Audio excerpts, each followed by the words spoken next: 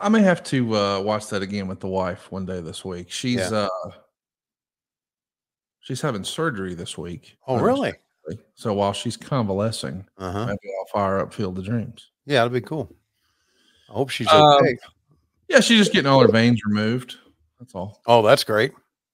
Yeah, her most recent fitness competition, they said she was too vascular, and I thought maybe that meant she could eat a cheeseburger, and she said, "No, I'm just going to get my veins removed." So she's going to get those dug out today, so that'll be good. Option one, get surgery. Option two, eat a cheeseburger. I mean, listen, I'm getting hard on the cheeseburger. The other night during SummerSlam, I fired up some cheeseburgers, and yeah, I had one for her. Yeah, did you have any Boca burgers on the grill? No, I did not, because I knew you weren't coming. I knew you were invited, but you weren't coming. So I bought the Boca burgers, and I threw those right in the fucking trash. I should have gotten in touch with you. Do you know why I didn't come? I assume you couldn't get it up. I don't know. Nope. Basement was flooded for the third time in our career.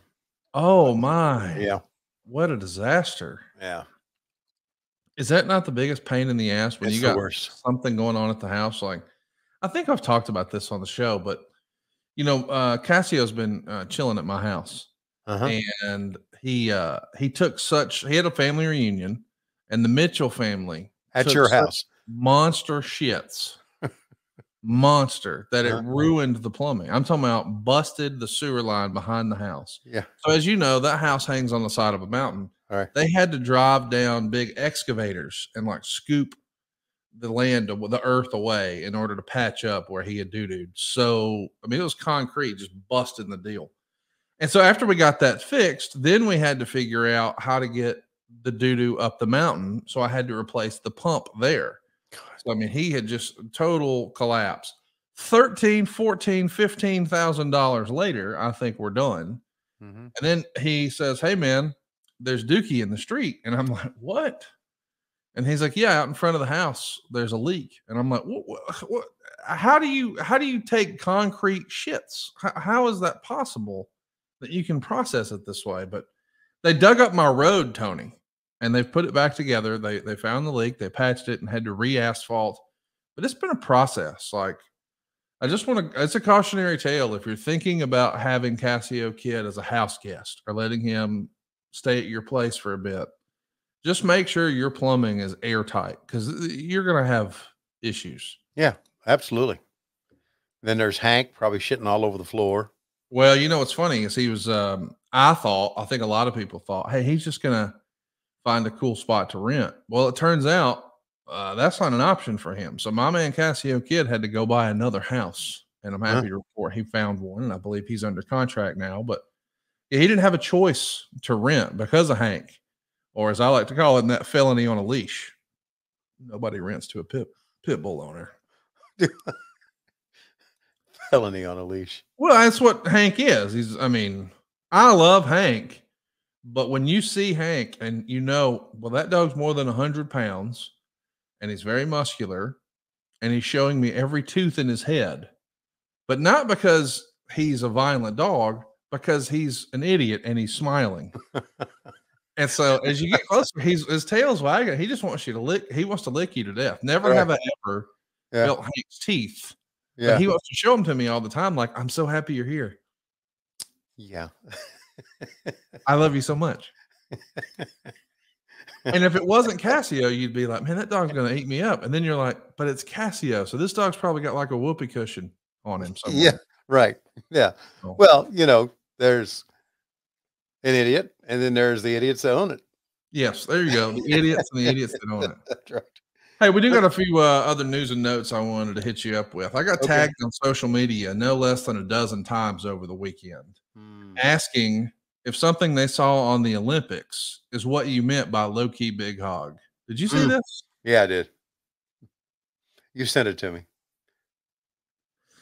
This fellow decided to go pole vaulting. Uh-huh. And he's probably trained his whole life for it. Right. We're excited for him. But didn't work out. No, it didn't. Right there. Why? Yeah. Did Dave Silva? I thought we were going to show a video clip of Okay, we can't show the clip. We can't. and Dave Silva drew an arrow pointing to the man's crotch. What are we doing? Okay, the guy. This is not what I had envisioned for this. Me neither. Me neither. The guy. So the guy. There you go. No, stop, goddamn. We know where it is, Dave. We We did the know Bluetooth where it is. spot. You can take it off, all right? Shit, fire. We There ain't know. nothing low key when you're zooming in and pointing. Look. Jesus. Woo, we're gonna have more meetings, pre-production meetings around here. Grant McCauley is the one that put that out there and had asked if this is what we meant by low. So what happened? The guy goes across, okay, And his wiener knocks the pole down. his wiener knocks the bar Yes. down, and it's obviously a pretty big wiener. Okay, and it knocked the pole down. So there it is. There's the wiener. For those of you who don't know where guys' wieners are, they're right between the left and the right leg, right there, right above the asshole. There's the wiener. You know what I'm fascinated by? What goes on in that mind of Dave Silva's? Or he's like, all right, Conrad had on the punch list today, penis pole vaulter.